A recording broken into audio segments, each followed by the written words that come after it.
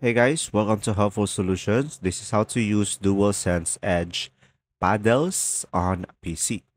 So, first one is connect the controller by using the included USB-C to USB-A cable to connect the controller to your PC.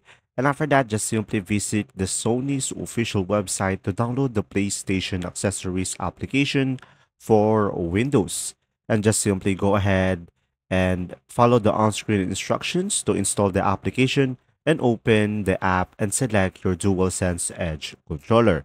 And after that, you could just simply go ahead and click on create profile, and you could assign the functions to the back paddles by selecting the desired buttons and pressing the corresponding paddle. And you could adjust other settings like the button assignments, stick sensitivity, and trigger dead zones as needed.